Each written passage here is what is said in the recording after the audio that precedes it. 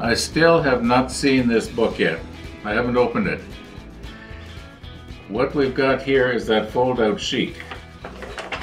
Now, because this sheet is so large, I'm going to have to take it in sections, and it's not all interesting. Well, this looks like it might be invaluable, and in that I mean it's going to show the rigging, I think, really well. I think.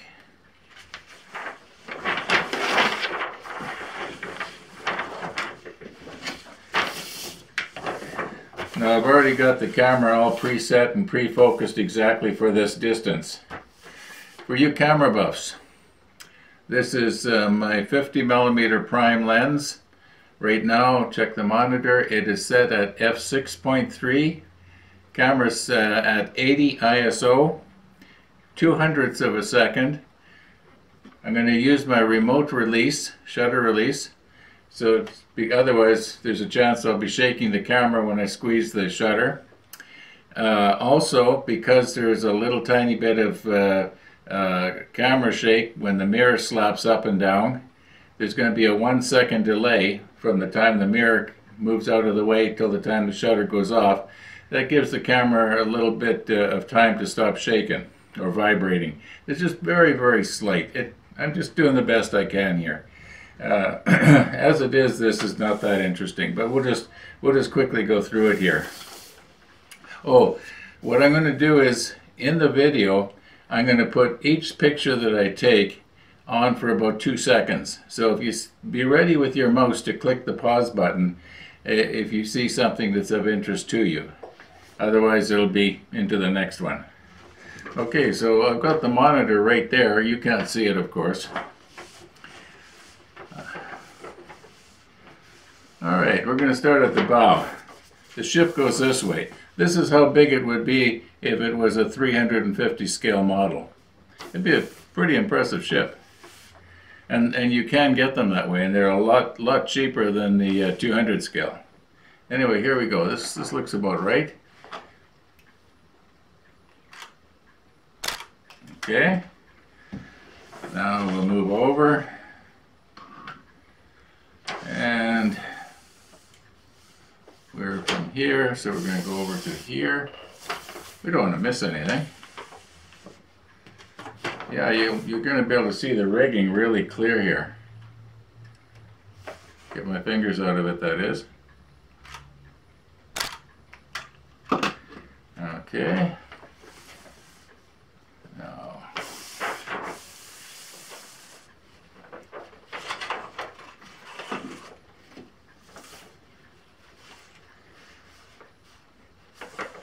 It's pretty hard to get it all in here. What's going to be of most interest? I guess the hull and the superstructure, and we'll miss a tiny little bit of the top here. Just a tiny little bit.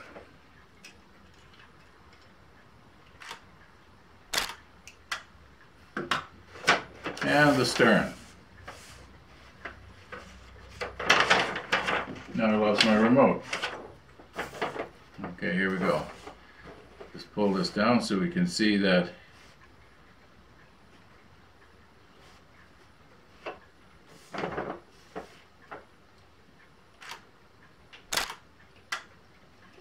alright. Now we'll go the other way here.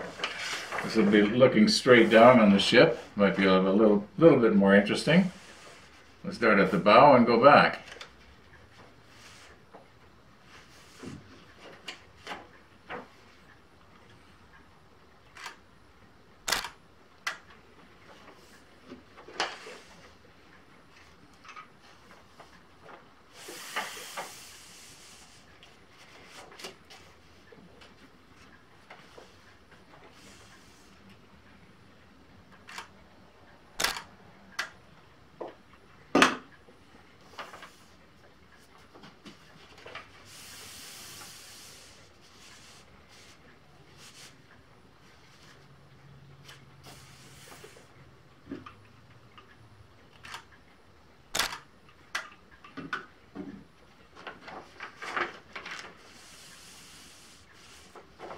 And just the stern.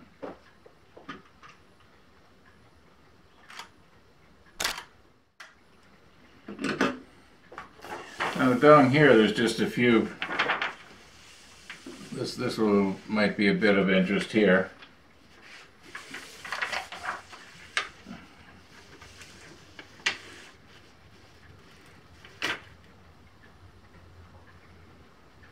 I want to be careful that I don't accidentally hook on something with the paper, and like my ladder's coming down the side of the Bismarck there.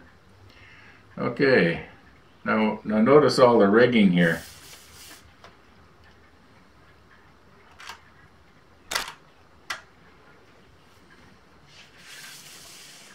And here's another shot that shows the rigging pretty good. This will be, I believe it will be helpful when we get to the point of having to do the rigging 20 years from now.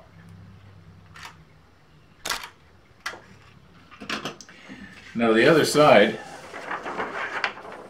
I just got a lot of little things like lifeboats. I'm not going to do everything. I'm just going to snap a few pictures here so that you can see what we've got.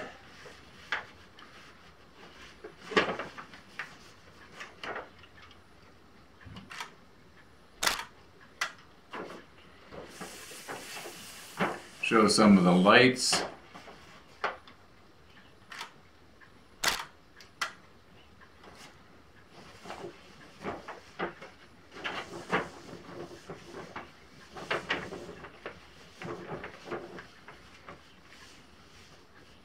Now these are not to 350 scale. These are a much larger scale. 150. What the last pictures you just saw were to 150 scale. The turrets wouldn't be this big. I'll just do a shot of the turrets here.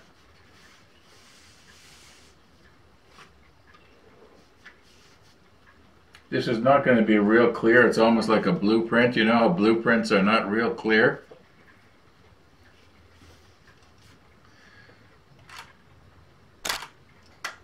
Okay. Now, to do the book, I'm going to set up differently.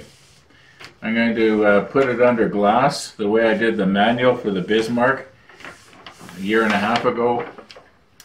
And I did each page separately. So that's what we'll do with the book here.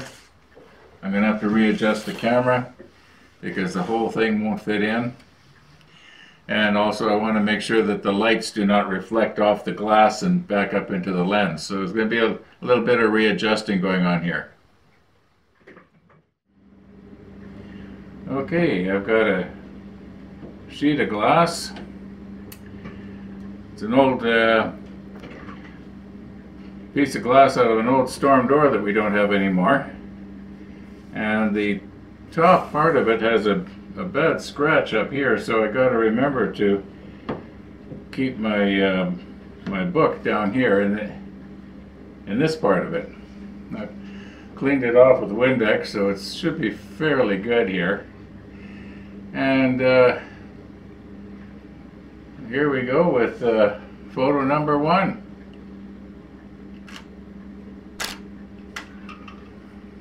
And what I'm going to do is I'm just going to open the book up.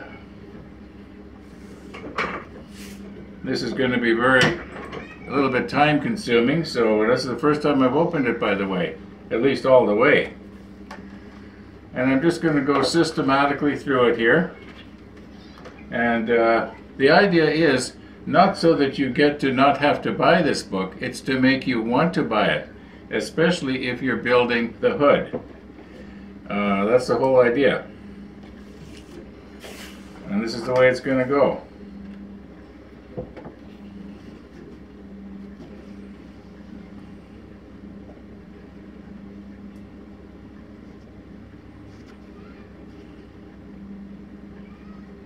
And photo number 2. And so it's going to go. And I'm going to leave them on for about 3 seconds. So be ready with your pause button if you want to see something for any length of time.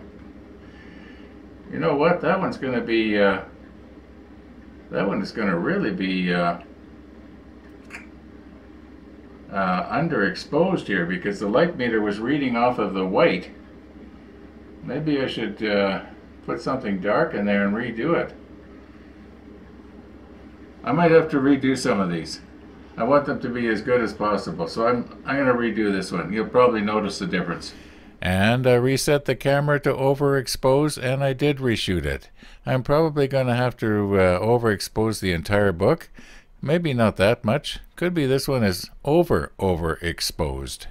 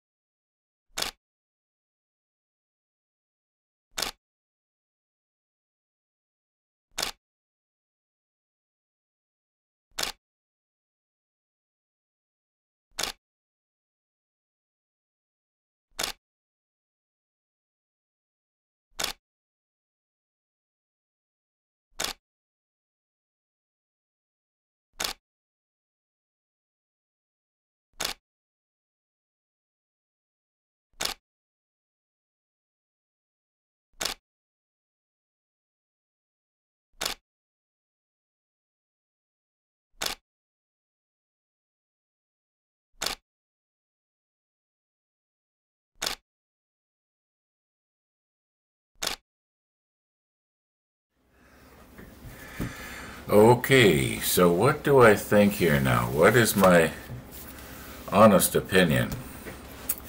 Well, first of all, I may as well just say it. They printed this way too dark. I cannot believe that Stefan drew all of this wonderful detail and yet had it so dark that the detail just didn't pop out. I think that in all likelihood, when this was printed, you know, like there's a lot of detail in here, but you don't really see it. And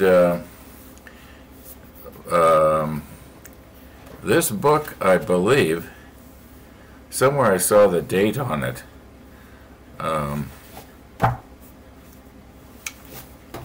I think it was. I think this is what you might call his early work, and this was his later work. And in this, the detail is not buried in a bunch of dark area. You can actually see detail. This book is much better. Would I buy this book knowing what I know now? I probably would, because I can see where it is going to be a really good reference book. You know, what did something actually look like? I think that we will be able to find that, but my son is in the printing business. I'm going to ask him, is it possible that the printer, when they printed Stefan's drawings, you might say, used inks that were too dark? I don't know. I don't know if I'm sounding disappointed. Maybe I am just a little bit disappointed. One thing I should tell you, that absolutely every single snapshot I took, I slightly overexposed it in the camera, and then I photoshopped every single one to try and bring out detail in the dark areas. In other words, it would automatically lighten the dark areas. Like something like this. This is horrendously dark. You know, the ship was not that. It was not almost a blue. I mean, you know, it was gray. It wasn't blue. I don't think this was Stefan's fault. You know, if am I recommending it? I'm recommending it if you are making the hood, if you are building the hood, whatever scale, and if you can afford it. But if baby needs new shoes, buy the shoes. I'm not going to complain anymore about it. We will be able to use some of the drawings, even these dark ones. You know, if I was to take and just photograph this one picture and then enhance this picture in Photoshop, it will look a lot better than it does in the book. Okay, enough.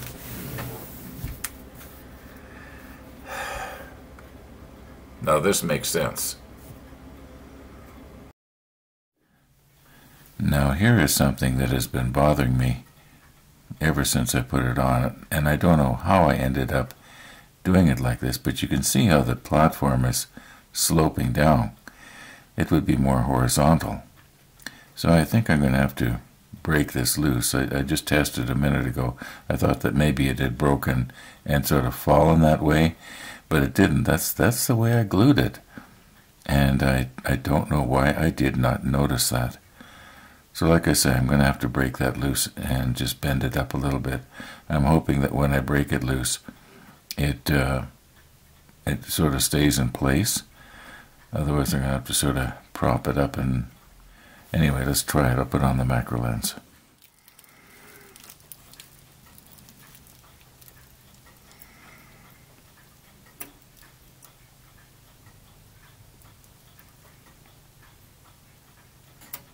Oh, that did not work as planned.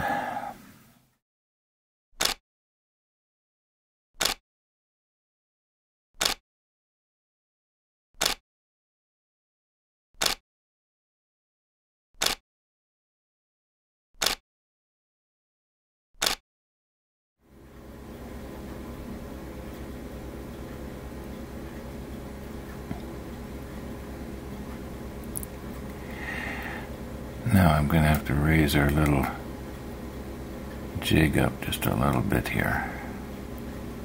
Be nice if I could get this in so that the old glue kind of matches up. Oh, by the way, on the surface here there's a piece of cereal box waxed paper, because I don't want to be gluing our little platform here to the piece of Tony's model, which is what this is that I'm using as a jig. Oh, does that have to come up just a little bit more, maybe like that? Okay, I think that looks pretty good.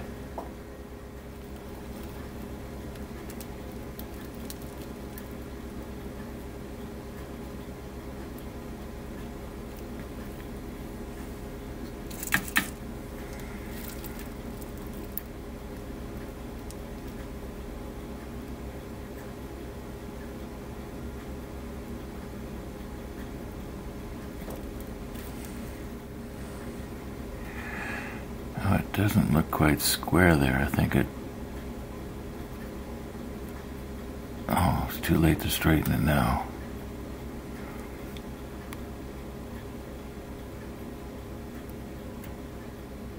Well, I guess what you see is what you get.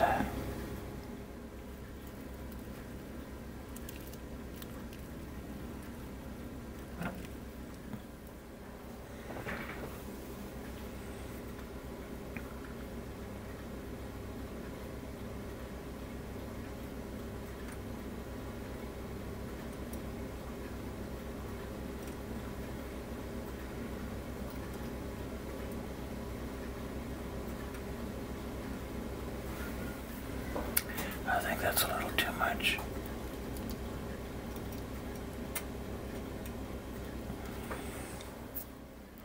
It is a lot better than it was, that's for sure. When I was editing out that last shot, I saw what appears to be scuffs, or is it maybe dust?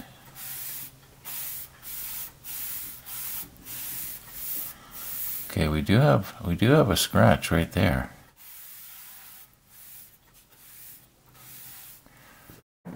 right here and here we have what appears to be maybe, I can almost feel it,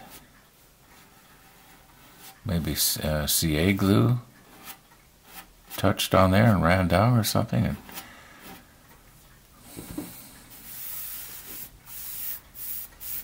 there's definitely a scratch here.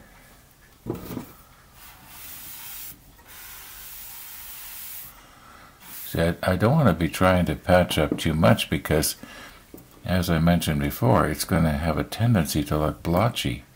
So it might almost be better to just leave that, and it would look natural. But this doesn't look natural. This looks like a scratch.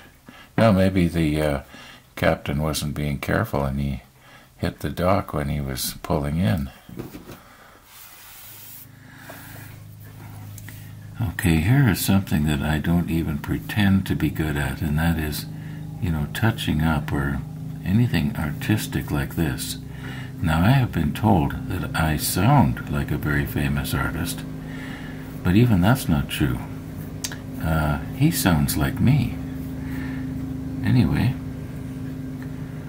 I'm just going to try and, got just a tiny little bit of Hull Red on here. I'm just going to see if I can't just sort of dry brush it on here.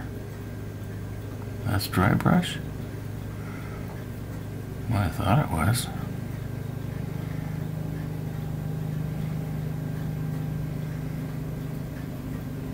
And what about this little spot right here? Well, we'll see what happens when it dries. Give it about an hour.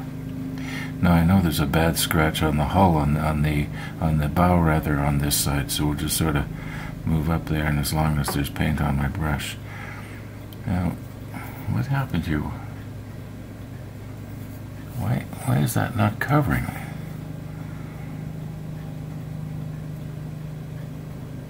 There, it's kind of disappeared now, kind of. It might blend in even though it's not sprayed on. It's the same paint out of the same jar.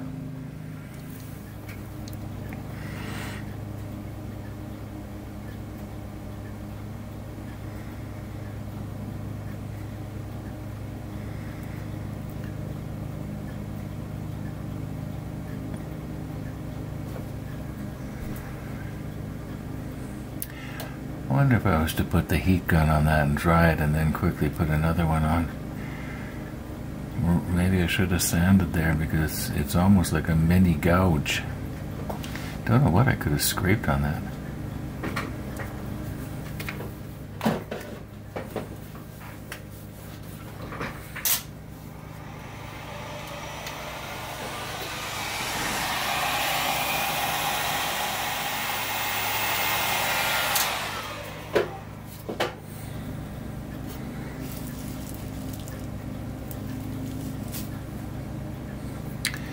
Oh, nothing came off on my thumb.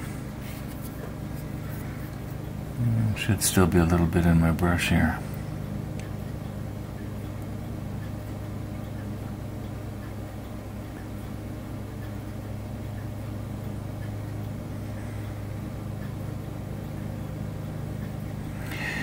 You know what? I don't think I did a good thing there. I think I removed what was in there.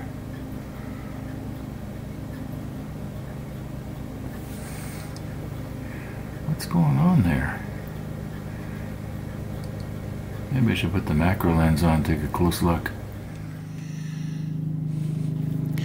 My neighbor's outside mowing their grass. Don't they know I just pushed record here? This is my smallest brush.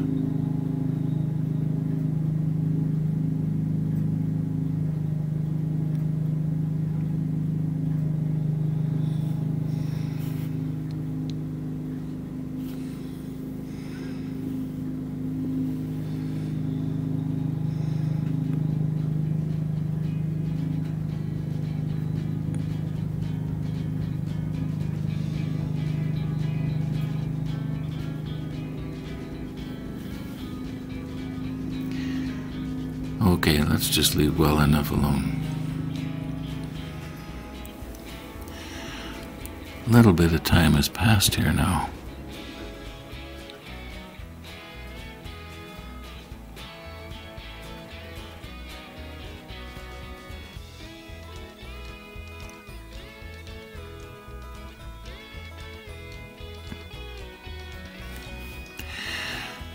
I just had wanted to fill in the crack,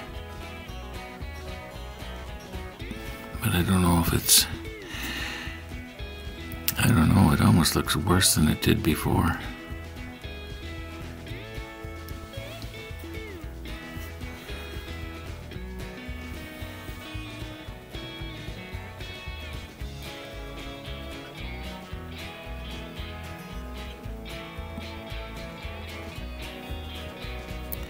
Well, let's let that dry.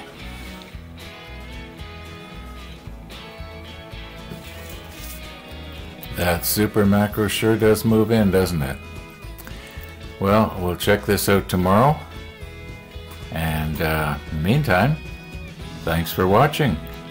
And all being well, we'll see you tomorrow.